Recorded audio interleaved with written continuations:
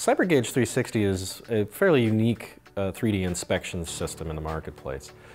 Essentially, what we have is a system that has two sensors, one on the top and one on the bottom, that allows us to scan through a glass plate and cover the entire part with data as we rotate it around into multiple positions and scan the entire part. Then it gets compared to its CAD model, and we run an inspection versus that CAD so we can determine what's wrong with the part or if the part's fine. And so basically you can do a very quick inspection in under 3 minutes. It's also very easy to use for an operator, someone who doesn't have to be highly trained in order to use it. Basically all you have to do is call up the program for that specific part that you're about to scan, put the part into the machine, close the door, and hit the run button.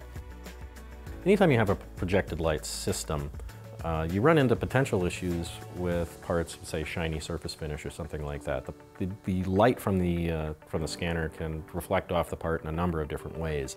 What MRS allows us to do, and what the architecture of the system, CyberGage system, allows us to do, is actually compare data from multiple different sensors at the same time and determine what's a good piece of data, what's a bad piece of data, what are we going to keep, what are we going to throw out. In the end, we're stitching together data that's good rather than data that's good and bad. We get a much more accurate representation of the surface of the part.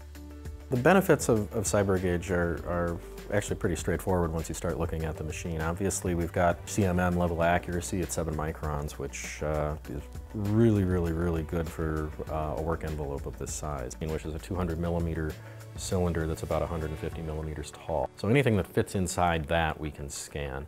And typically what we're looking at are consumer electronic parts, plastics, maybe some medical device type things that are going to hit that work envelope, and then also the accuracies that we're able to get. Machine at 7 micron accuracy, and then of course we're able to meet that throughout the whole work area. And the type of applications that we would be doing with this would be potentially, say, incoming inspection or production sampling is another big one.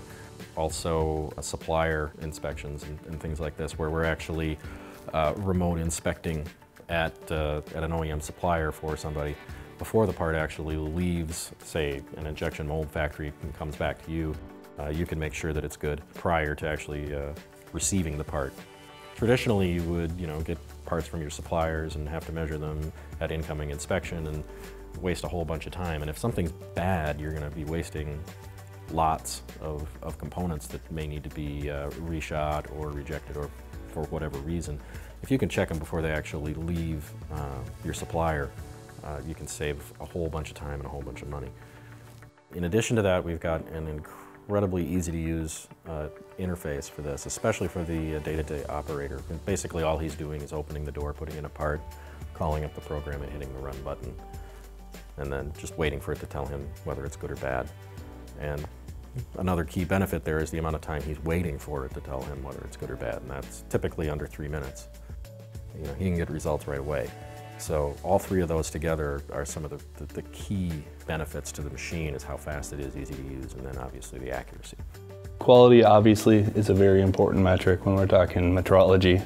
The CyberGage360 has proven that it's above and beyond capable of what we need as far as tolerances, improving dimensions for our customers. In general, CyberGage is a lot more automated than most of the other competitive devices out there.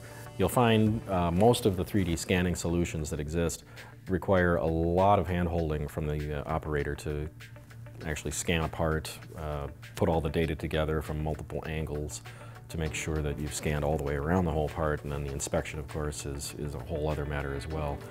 We've done a ton of work to make sure that we've automated as much of this as possible. So really all it is a push-button system for the operator, and that really differentiates it from a lot of the 3D scanners.